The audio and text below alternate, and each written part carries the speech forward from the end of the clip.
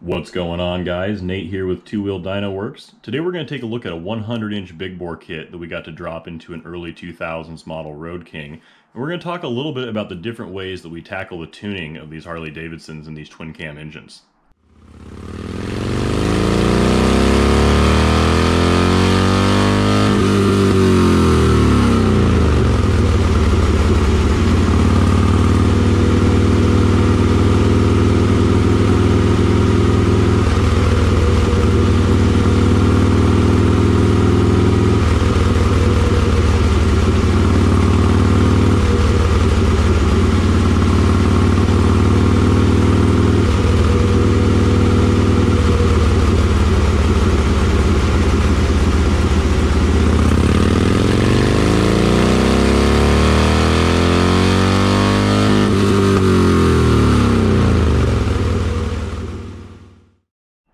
So ultimately, this bike turned out amazingly well, but let's talk for just a second about the challenges that we usually see when we tune these Harley Davidsons.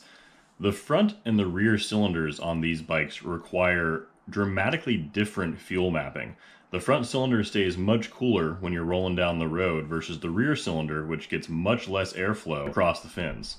So the way we overcome those differences between the front and the rear cylinder is that we run on the dyno our wideband O2 sensor up into the front and the rear head pipes independently of each other. That gives us the ability to monitor AFRs and set fuel and ignition mapping specifically for each cylinder to ultimately balance the two of them together.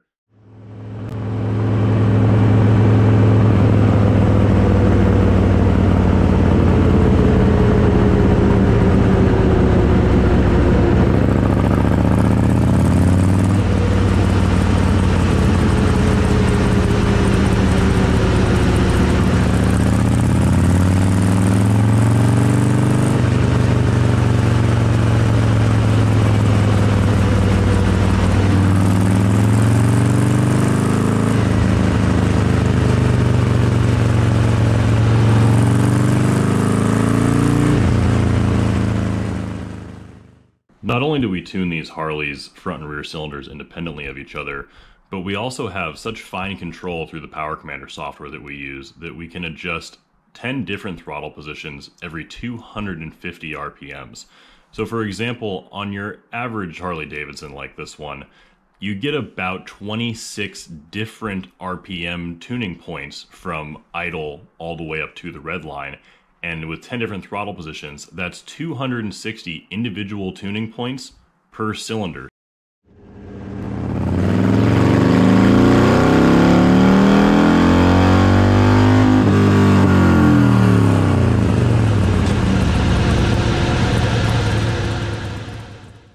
Like I said, this bike and build turned out amazingly well. When it first came in, the customer already had a 510 lift cam from S&S installed, and with no mapping whatsoever, it made 78 horse and about 82 foot-pounds of torque.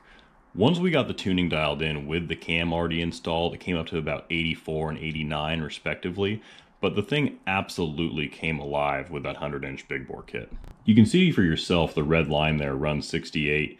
The peak power came up to 107 horsepower and 112 foot-pounds of torque. It's also important to note that we didn't go crazy with the compression on this build. This 100-inch big bore kit only has 10.1:1 compression to keep this thing as safe and reliable as possible.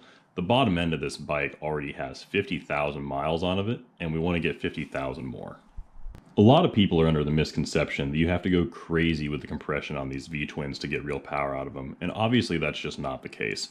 When you match the cam, the exhaust, the displacement, and the heads all together, you can get results just like this with very mild and relatively low compression engines. Thank you so much for watching. Please don't forget that like button below, and please subscribe to our channel to stay on top of the most recent bikes and builds that we get here in the shop.